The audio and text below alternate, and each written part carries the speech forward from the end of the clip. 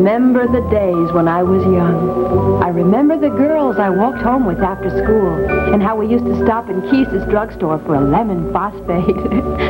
I remember Steiner Street, where I grew up, and all our friends there. And I remember my family. My sister Dagmar. My brother Nels. And of course, Papa. But most of all, when I think of the days when I was young, most of all, I remember Mama. Yes, here's Mama. Brought to you by world-famous Maxwell House Coffee, the richer, mellower blend. Already a favorite in Mama's time, today more people buy and enjoy Maxwell House than any other brand at any price. Today, as always, this sign of good coffee means Maxwell House. The coffee that's always good to the last drop. And tonight, I remember something else. I remember Madame Zodiac and the time Aunt Jenny had her fortune told. Mists that hide the future begin to lift. I see many things. A long life, happiness, and I cannot make this out. Will I rent my big front room? I see a man, a gray man, but distinguished too. Will he rent my room? I see a border. No. You mean he will not? I did not mean that. I meant that the border and the gray man are the same.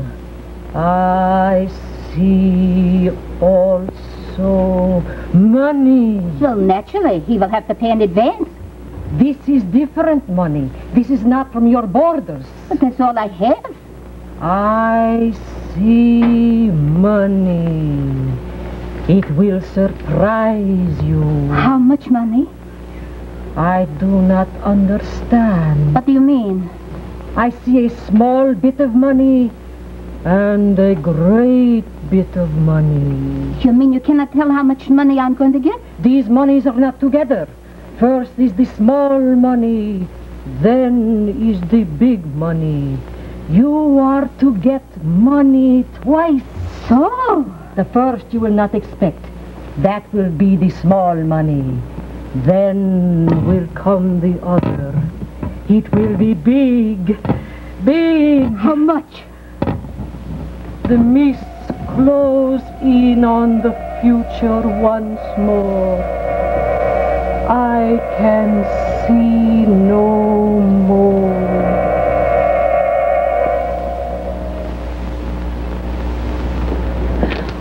Oh, Martha, it was wonderful.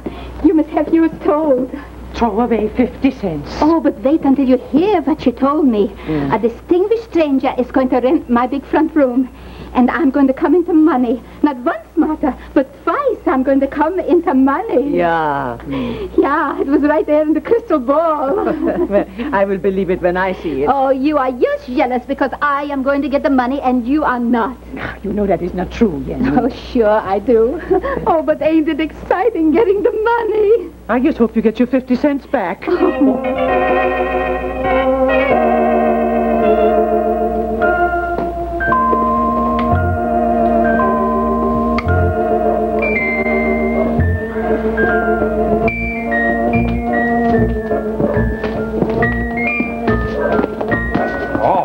Assaulting an officer of the law, are you? Well, I think I better just run you in for that. Oh, I didn't mean it, Mr. Stack. Well, in that case, maybe I'll give you another chance. Hiya, Dagmar. I'm fine. Say, why aren't you in school today? Well, you see, this afternoon I didn't exactly feel well. So I asked Mama if I could stay home. Oh, but now you're feeling better again, huh? I guess I am. Dagmar, you're a fraud. Oh, no, Mr. Stack. What was it? An arithmetic test? Spelling. Oh, but I did feel terrible. I'm sure you did. Have you caught any burglars lately? Well, I just now caught 6 of them. Honest? Mm-hmm. They were after a box of all-day suckers right here in Keyes' drugstore. I think you're fibbing, Mr. Stack. Well, you're a fine one to talk. Oh, my gosh. Here comes my mother and my Aunt Jenny. Well, what's all the excitement? Oh, I just don't want my mother to see me, Mr. Stack. What? Please don't tell her that you have... What's going on here? Please don't, Mr. Stack. Well, if you think fortune tellers are all fakers, you just ask Mrs. Janstruth. Because even before she saw her husband, he was foretold to you in the tea leaves. Yeah, well, anybody can say you're going to meet a man. Yes, but some girls don't. Oh, there is Mr. Stack. Hello, Mr. Stack. Well, how do you do, lady? Hello, do you do? Mr. Stack. Have you got grey hair, Mr. Stack? Well, not when I started out this morning. I was just showing and to prove my sister that it is very easy for a fortune teller to say that you are going to meet a grey-haired man. Well, that's not me for a few years yet. Distinguished also, she said, Martha. Oh, well, that ain't me ever. Goodbye, Mr. Good day, dear ladies.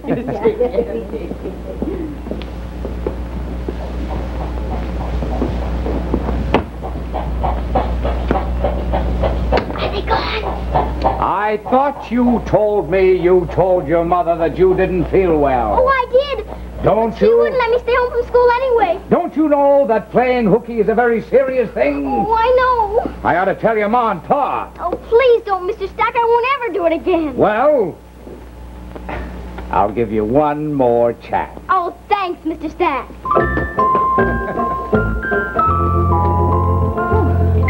I can stay only 1 minute. Well, you can stay long enough to have a cup of coffee. Are you looking for the $1 million someone is going to send you? I was just looking to see if there's any mail for me. Oh, yes, one bill. Did the fortune teller tell you were going to get that too? You will see what I will get. Mr. Beecher, he has a letter from his sweetheart, Oh, and which one of your boarders is Mr. Beecher? the lighting company. Oh. Jenny, you must not read other people's mail. Oh, I'm only looking to see who it is for. Oh, What's the nerve. What's the matter? Listen, having a wonderful time. Wish you were here. Would say more, but one never knows what nosy people are going to read this card. And the nerve. Well, I'm glad you think that it is funny. But it is, Jenny. I guess maybe it is. Oh, Martha, would you like new wallpaper out here? What is the matter with this? Well, it's 3 years old. Is it good still? Well, I think I might like to change it. But the $1 million you are going to get? Nobody said I was going to get $1 million. She said I was going to get a little money and then a lot of money. Yeah, well, I would not wallpaper your house until I get it, that's Oh, all. Bobby, you're always such a kid, you are, Martha. Because these fortune tellers always tell people what they want to know. You ask if you're going to rent your room, but she tells you are going to rent your room. To a man with gray hair and distinguished. Well, the next time you want to hear such foolishness, I will get my Dagmar to do it for less than 50 cents. She makes up things, too. Madame Zodiac does not make up things. You will see. Yeah, I will be glad to see. Oh, the nerve of that postal.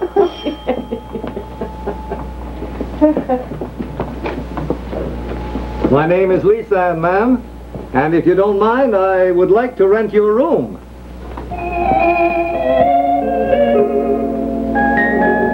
So a little later that afternoon, Dagmar arrived home from school. How does my little girl do in the school today?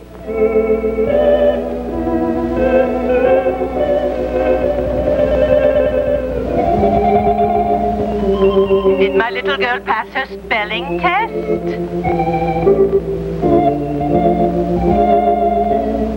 And there is the test paper. You always bring home the test paper, Dagmar. Where is the test paper? But Dagmar, what are you doing standing here? Oh, hello, Mama. Hello, Dagmar, hello. Oh, I have the most scrumptious mama in the whole wide world. And I have a very nice little girl. Oh, golly, I love you, Mama. Well, you need not squeeze me so hard about it. Oh, you're just the nicest mama that ever was. Are you all right, Dagmar? Oh, golly, yes, Mama. And I brought you a present. So? It's a brand new pen point, and I bought it with my very own money. Oh, why are you bringing a present to me? It is not a birthday or Christmas. Oh, it's just because you're so nice.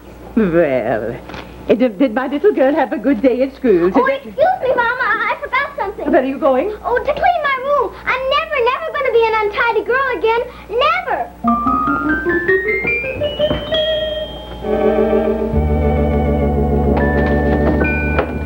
Oh, good morning, ma'am. Good morning.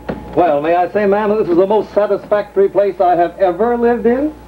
No, I mean it, Mrs. Arborg, ma'am. Why, I wouldn't trade your house, your room, or your table for the whole Ritz-Carlton. In short, ma'am, you are a housekeeper par excellence.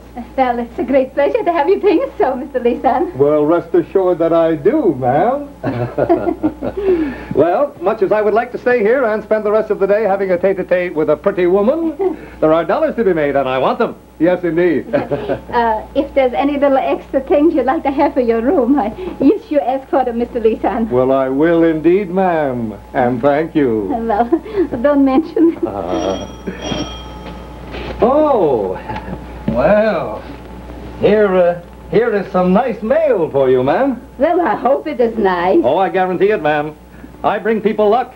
Well, I could use some. Huh?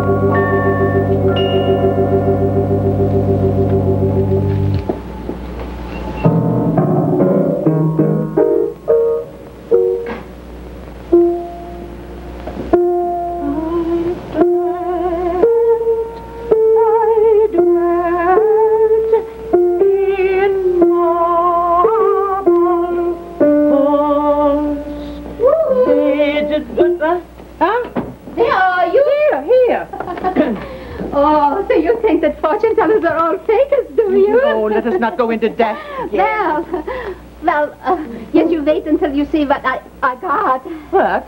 Why, I got in the mail $20. And But where did you get it? in the mail this morning it came from a fellow that Alberg had owed it to for years. But why did he not sign his name? Oh, what difference does it make? He was ashamed that he owed it so long. Well, I do not see anything to be ashamed about as long as he is paying it back. What difference does it make whether he signed his name? I don't care who he is. All I know is that it proves that the fortune teller is right. Oh, how does it? Oh, how can you be so stubborn? Stubborn? Oh. A border, she says, I am going to have. Yeah. Gray-haired and distinguished. That could happen to anyone. Yes, and I suppose this $20 could happen to anyone, too. But that was owed to Arborg. Well, he had 18 years to pay it. Then why, all of a sudden, do I get it today? I tell you that she knew it was going to happen. She knew it. Well, this is quite a coincidence, I will admit. Well, it is no coincidence at all. Madame Zodiac knows what is going to happen, I tell you. So I'm going to be rich. Oh, Jenny. The right in the crystal ball, she saw it. I am going to be rich. Just because these little things happen does not mean that will, too.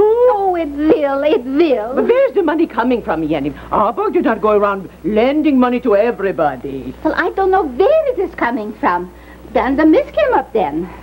The what? The mist in the ball. The big money, Madame Zodiac saw it. And then poof. But I would not spend it until I get it, that's what I say. Well, I'm going down right now and pick out the wallpaper. Will you come with me? What would be the use of my going, Jenny? I have no crystal ball. You think it is not going to happen. And I know that it is. Well, you will see. Goodbye. Goodbye, Jenny.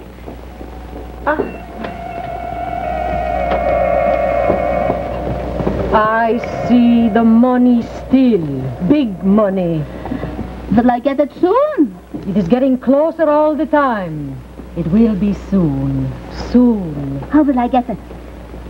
Through the mist, I see the papers. A will? Perhaps it is a will. No, I will never get rich that way. My relatives as poor as church mouses. All of them. Through the mist, I see papers. Many papers. That is not wills. What kind of papers? I see also darkness. Oh, the mist coming up again? It is deep in the ground. I see there are riches there. Buried treasure? Deep, deep down in the ground. It is worth more than buried treasure. And now the mists come in.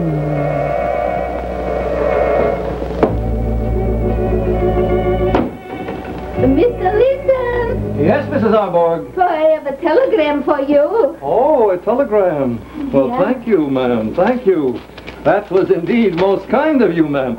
I hope it is not bad news. This is just about the best news that anyone could ever get, ma'am. Yeah? Yes, and with your permission, I would like to contribute a bottle or two of champagne to the supper table tonight. Champagne? Yes, indeed. This telegram has made me a very rich man. Rich, yeah? You wouldn't believe that a few pieces of paper and a little piece of ground would be worth a fortune. Now, would you? Pieces of paper? Pieces of ground? Yes, you see, I own stock in an oil well. That is what she meant. Eh? Who? The fortune teller. She said I was going to be rich, and she saw pieces of paper and money in the ground. Oh, well, I wish you the same luck with your well that I have just had with mine, ma'am. But I don't own any stock. Oh? My husband did not approve of that. He said that was the way people always got cheated out of their money. Your husband was indeed a sensible man, ma'am. If a person doesn't know anything about this business, it is better to be on the outside. It abounds with swindlers. Well, how did you know which stock to buy? Why, stocks are my business, ma'am. Oh, yeah. Oh, excuse me for asking. Yes? But just how rich would a person get from an oil well? Well, that is rather hard to say, Mrs. Arborg. But from a well of this kind, like my well, well, I will get at least $100 back for every dollar that I invest, and perhaps much more. Well, that means that if I had $100 worth of stock, I would have $10,000, that's right. Oh, my goodness. You know, it's really too bad that I didn't meet you sooner, ma'am. I could have let you in on this. Well, have you ever heard of anything else? I wish you would tell me about it. I will indeed, ma'am. Mrs. Arborg, Yeah? have you got $2,000? Oh, my goodness, no. Well, now, I'll tell you why I'm asking. There is a man that I know who has some stock in our well. But he's a bad man. He's a miser. He's a cheat. He would steal from his own grandmother if he had the chance. You know the type, of course. Oh, sure. And I do hate to see a man of that kind get any money out of this well. He's never done anything in his whole life to deserve it. Oh, it'd be a shame. Mrs. Arborg, I think I could get this man to sell his stock to you, and very cheaply, too. Yeah? Oh, but why? If it is worth so much. Because he doesn't know that it is worth so much. He hasn't seen this telegram. Oh. And so if we act quickly, Mrs. Arborg, I think I can get that stock for you. Now tell me, how much could you raise? Well, in the bank, I have just over $200. Oh, well, haven't you any way to get more? The only other thing I have is this house. Well, then why not borrow on it? You can pay it back just as soon as you get the stock. Oh, no, my husband, he never approved of such thing. Now, I'm not trying to talk you into anything at all, ma'am, believe me. It's just that I would like to see someone who deserves it have this stock. Yeah. But wait. Huh? It would cost $2,000? And for every dollar that you invest, you will get at least $100 back. I guarantee it personally. That would be $200,000. You'll be on easy street, ma'am. You know what? The next time I see that fortune teller lady, I'm going to give her, yes, for herself, $1.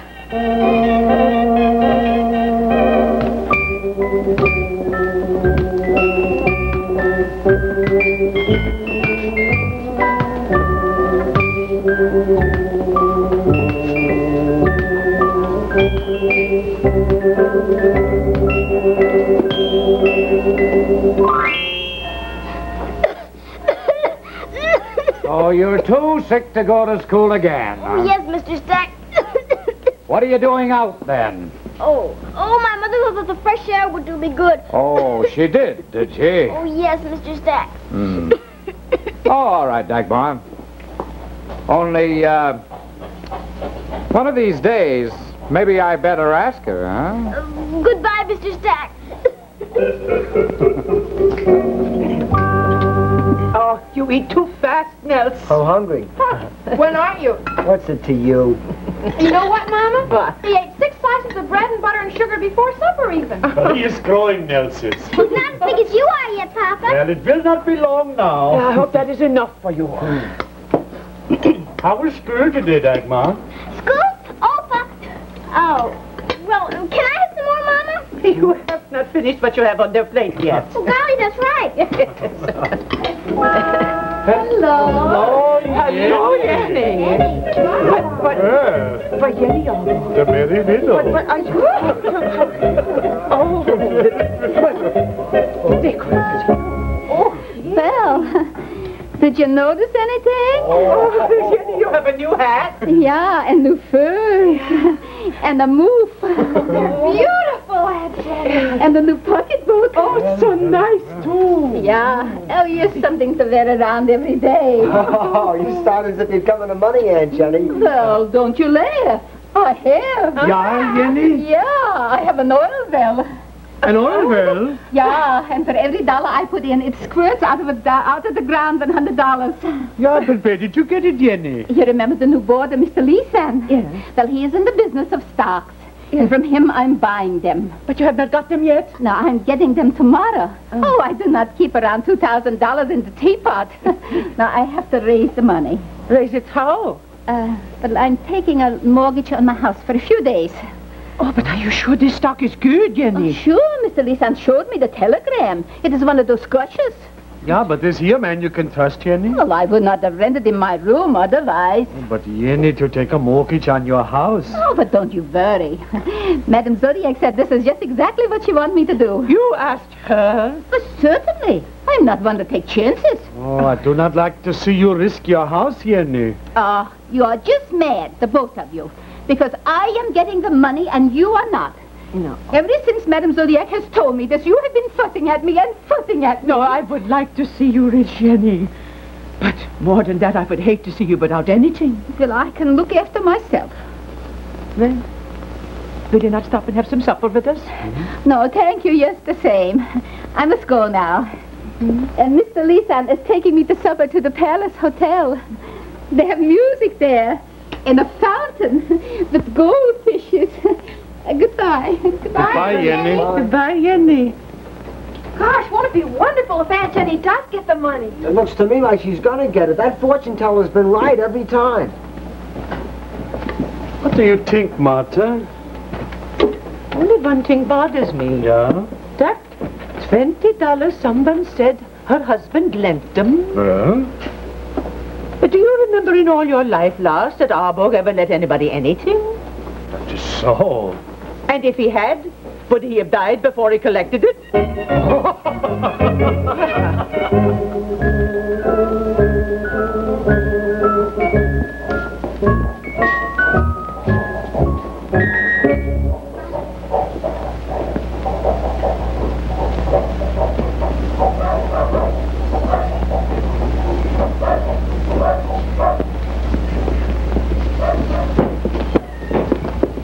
Hello, Mr. Stack. Well, hello, Mrs. Hanson.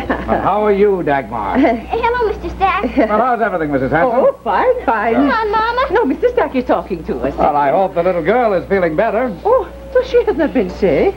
Oh, she hasn't? No, no. What makes you ask that?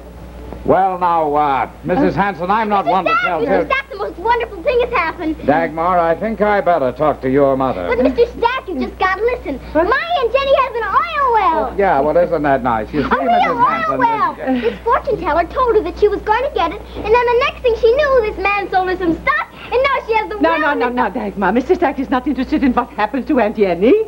You say your sister's got an oil well? Well, she is buying some stock in one. Now, what's this about a fortune teller? But that Madame Zodiac told my sister she was going to be rich. Who is your sister buying the stock from? Mr. Leeson, who boards at her house. Is he kind of a big, handsome fellow with wavy gray hair? Oh, you know him? No, I don't know him, but I saw a picture of him the other day. Yeah? At the station house. Mrs. Hanson, he's a well-known swindler and con man. Oh, my goodness. Has your sister bought this stock yet? No, she's doing it today. Yeah, well, we'd better get over there right away.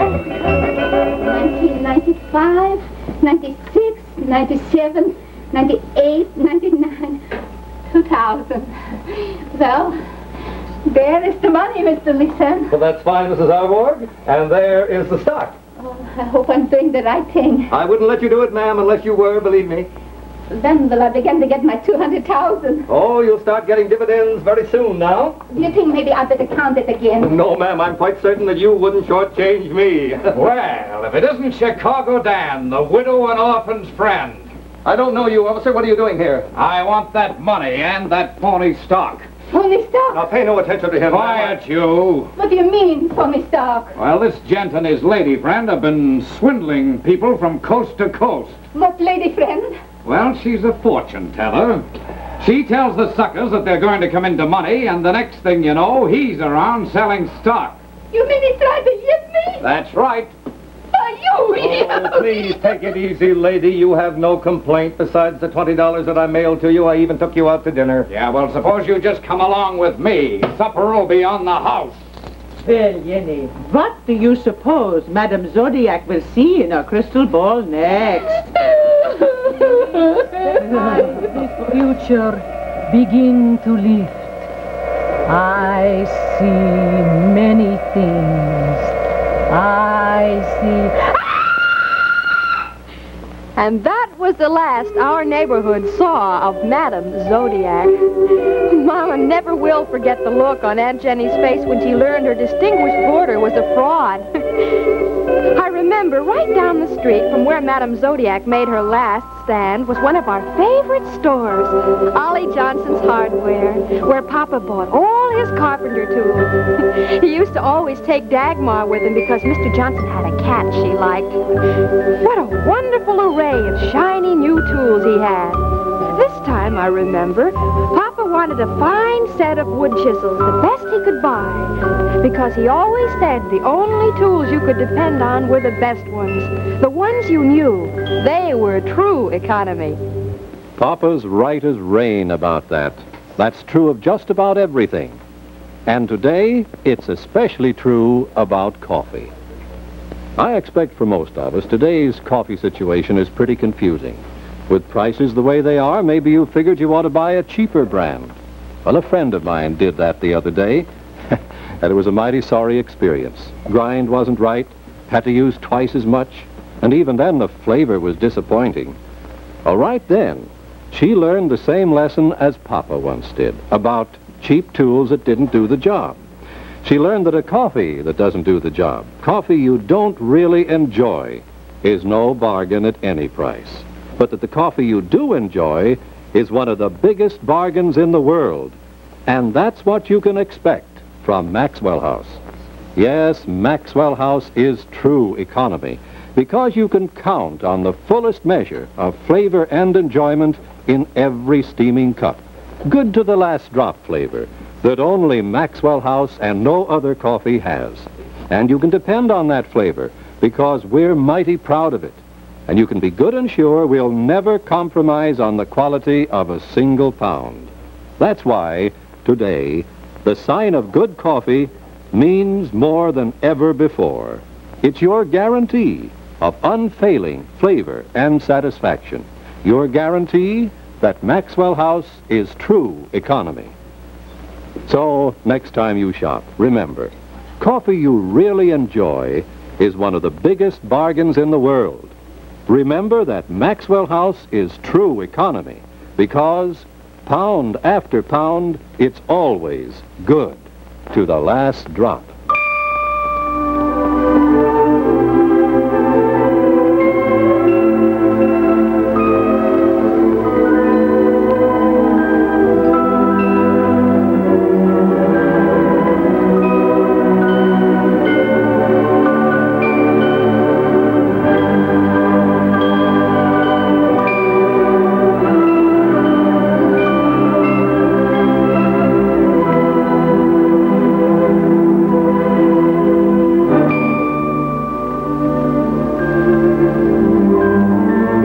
See Mama, starring Peggy Wood, again next week. Presented by Maxwell House Coffee. This is CBS, the Columbia Broadcasting System.